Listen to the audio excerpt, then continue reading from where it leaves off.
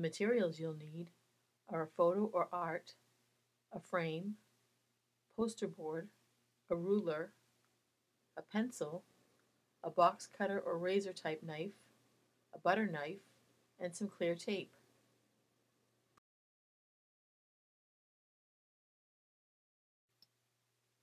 Turn the frame over and remove the backing so that the seat is visible. The seat is the step that holds the glass, photo, and matting in place. Measure the length and width of the outside edge of the seat as shown. These are the dimensions for your matting.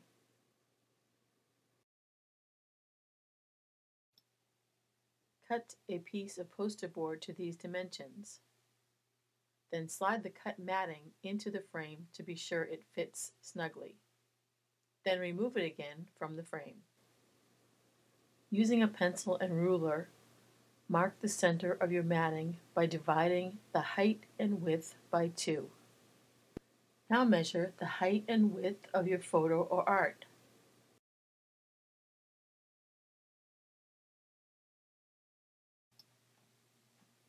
Subtract 1/4 inch from both the height and width of these dimensions.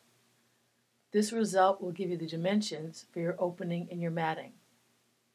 Divide these dimensions in half for the next step. After calculating your dimensions and dividing them in half, mark and measure from the center of your matting to create a box.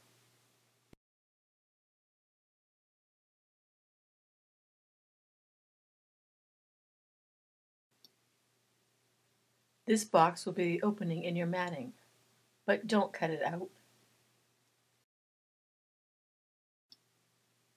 Now draw a box, shown here in red, inside the box you just created.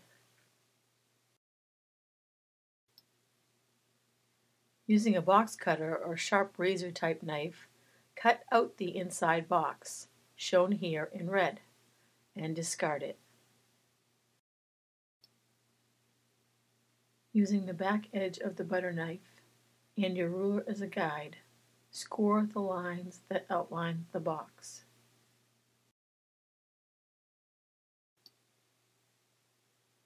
Using your sharp box cutter or razor, cut the 4 corners as shown here in red.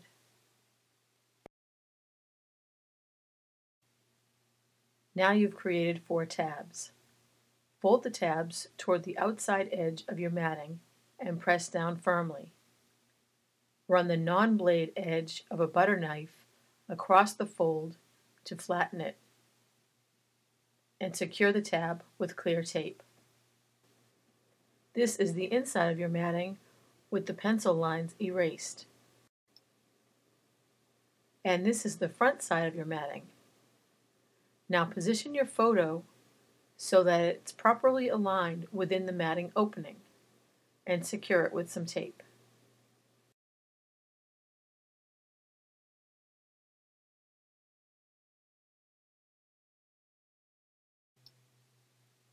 Now insert your matted photo and frame backing into the frame and secure it with the appropriated fasteners.